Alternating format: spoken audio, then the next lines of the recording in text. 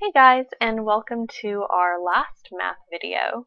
So in this video we're going to cover trig, logic, and patterns.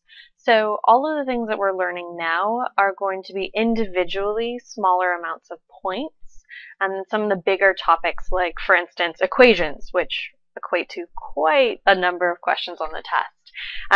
So we're looking at things like trig, where you have 4 questions on each test. Likewise, logic questions, there won't be that many individually. And then patterns is going to be split up into several different types of questions, each of which you'll see like 1 to maybe 3. So we're dealing with kind of our smaller topics now, but that doesn't mean they're not important, because if you're going to be a high test score, you need to be able to master all of the topics. All right, so let's go ahead and let's start up with trig. Okay, so one of the great things about trig is that there are always 4 questions. So 4 questions. So you can pretty much predict what sorts of things you're going to see on the test, and there's going to be 4 out of your 60 questions covering trig. The most basic thing that you need to know for trig would be sine, cosine, and tangent, and you can remember them using SOHCAHTOA.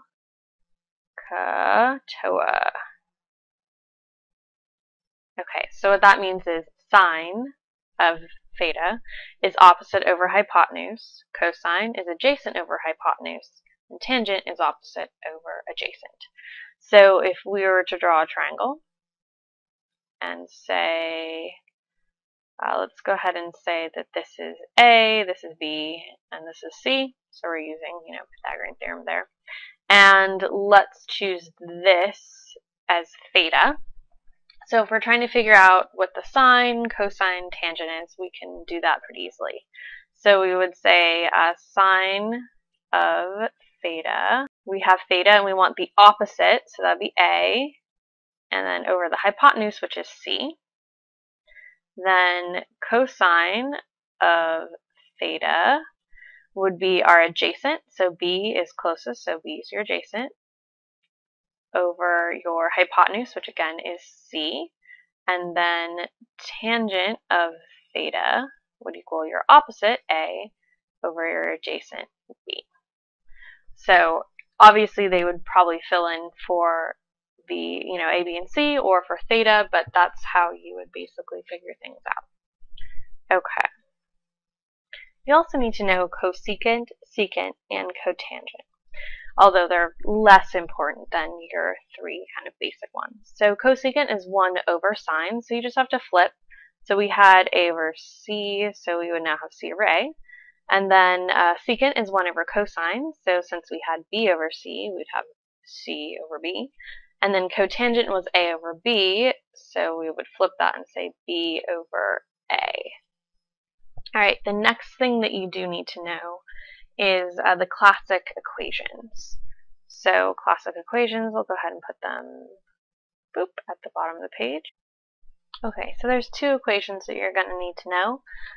So the first one, you've got sine squared theta plus cosine squared theta equals 1. So that's going to come in very, very handy when you have a long equation with lots of sines, lots of cosines, and they're telling you to simplify it. And if you look at the answers, you're going to have numbers in there. So it could potentially say, let's say an answer choice is 2 plus tangent theta. Okay, so the way that they got that 2 would probably be that they had 2 times sine squared theta plus cosine squared theta. So there's a bunch of sines, bunch of cosines, especially if you get to multiply them together and therefore square them. You're going to use that first equation because you're going to be able to simplify it in numbers.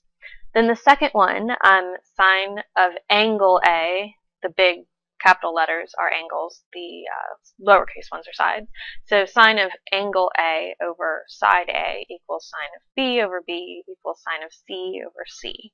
So just like the part over whole equations that we looked at when we were dealing with circles, if you have an angle and a side, and you know what sine of that angle is, then you could find what your other sides are equal to and your other angles as well.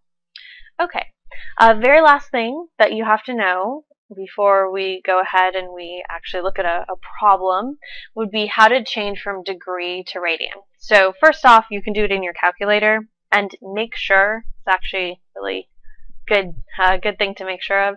Make sure that you know what mode your calculator's in when you go on to the test, because you don't want to mix it up and not get the right answers. But let's say that you were doing this manually. All you'd have to say is degree, so whatever the degree measure is, over 180 degrees. And that is going to equal your radian measure over pi. So you just cross multiply. So if you have the degrees, divide by 180, and then you'd multiply by pi to get your radians, and then vice versa. Okay, so it's a lot of stuff. Let's go ahead and do a practice problem so that we can make sure that all of this makes sense when we apply it in the real world. Okay, so here's a problem. So you have a triangle ABC, and you know its hypotenuse is 16. It tells you the sine of angle A is 3 over 5, and it's asking what the length of CB is equal to. So this is a good problem because it's not going to actually come out with a whole number, because 16 and 5 are not divisible by each other. But that's good because this is something it's nice to get used to. So if it tells us that sine of A, so I'm going to go ahead and put that in so we see it, is equal to 3 over 5. If we remember the SOHCAHTOA, then we know that sine is opposite over hypotenuse. So the opposite is CB, which is what we're looking for, over the hypotenuse. So we know that sine of A is equal to our opposite, x over 16. And they also told us that sine of A is 3 over 5. So we can go ahead and put that in, and then all we're doing is cross multiplying. So if we're cross multiplying, we would get 5 times x is equal to 3 times 16. And then once we write that out, we're dividing by 5. So if only this side of the equation had something like 50, we would get an even answer, but we're not going to, and that's okay. So when you divide 48 by 5, you're going to end up getting 9.6. So that would be our answer. And notice, totally normal ACT problem, doesn't give you a whole number answer. That'll happen sometimes. Okay, here's another trig problem. So a lot of times, if they're going to give you some kind of more complicated trig identities, they'll actually tell you what they are in the problem, so you don't have to memorize and try to figure out yourself. Obviously, if you have them memorized, great, bonus points. It'll be easier for you to be familiar with it. So here's our problem. We're looking for the sine of pi over 12, and it tells us that pi over 12 is equal to pi over 3 minus pi over 4. And it gives us this identity. So sine of A minus B is equal to sine A cosine B minus cosine A times sine B. And then it gives us a table that tells us at any given theta, 3 options. What is the sine of that theta? What is the cosine of that theta? So all we have to do, this is basically like a giant trig symbol problem. All we're doing is reading directions and then filling in. So we know that sine of pi over 12 is the same as sine of A minus B. So we're going to just plug in to this second part. So if we're looking at our A and our B, we know that A is pi over 3 and B is pi over 4. So all we're doing is just sticking in pi over 3 and pi over 4 into our equation. So the first thing is sine of pi over 3. So we would look over here and say pi over 3. Sine of pi over 3 is radical 3 over 2. So that's our first part. So we've checked off that. Okay, times, now we're going to have to do cosine of b. So cosine of pi over 4. Let's go ahead and look at pi over 4. All right, so it tells us in our table that it's radical 2 over 2. Okay, so we've got that second part. Now we're going to have to say minus cosine of A. So cosine of pi over 3 is 1/2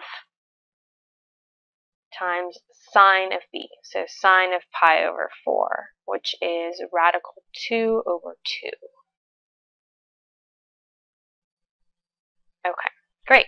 So now we're just going to try to simplify this a little bit. So we end up with radical 6 over 4 minus radical 2 over 4. So if we're trying to combine that, all we'd have to do is just put that into one fraction. So radical 6 minus radical 2 all over 4. And that would serve as our answer. So it looks like a really complicated problem, and in some ways it is. But what you have to do to make it a little more simple for yourself is just realize that basically you're just filling in information. So use the table to your advantage and just fill in information. Okay, so that's about as messy as the trig problems really look. Let's go ahead and move on.